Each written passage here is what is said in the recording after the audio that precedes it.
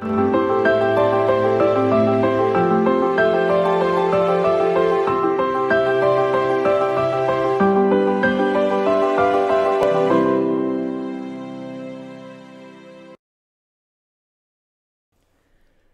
morning, everyone. I hope this finds you well and living your best life in Jesus Christ. In the last few weeks during the coronavirus panic and pandemic, I have talked about fear many times, but today I'm going to talk about courage. I mean, how do you define courage? Well, the dictionary offers two definitions: the ability to do something that frightens oneself and strength in the face of pain and grief. Everyone admires someone who displays this type of courage in the face of overwhelming obstacles and fear. Think about it. Movies typically center their hero or heroine's storyline about this theme or around this theme. If you look in the Bible, Jesus certainly displayed this type of courage while here on earth. He boldly faced critics and ultimately the cross. Knowing Jesus would lose his life for the sake of you and me, the Apostle Matthew depicts these final hours leading up to Jesus being arrested in Matthew 26. "My soul is sorrowful even to death," Jesus said, and yet he continued along the path God laid out for him. Whew, talk about courage in the face of fear, and all because of his love for you and me. Thankfully, Jesus' story didn't end on the cross. After paying the ultimate price for our sins, Jesus rose again, that we might have a relationship with God the Father. Jesus' act of courage redeemed mankind.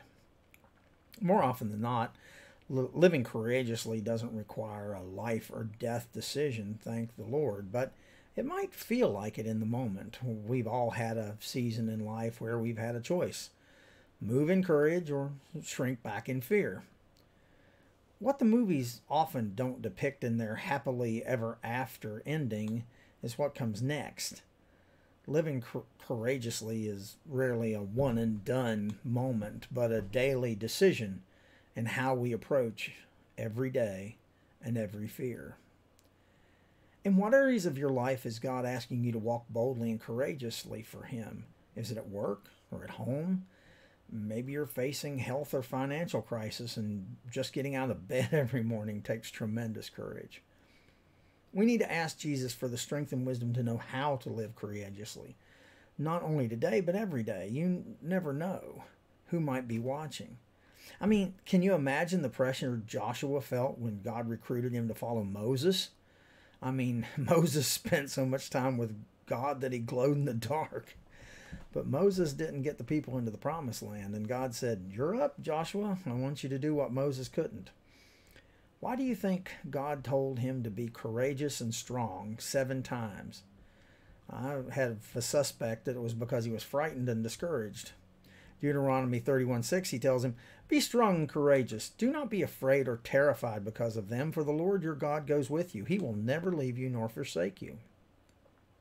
God's message to Joshua is just as relevant to the church today. We need to show the same courage for our faith that we show in the pursuit of our professions, in the protection of our families, in the defense of our favorite sports team.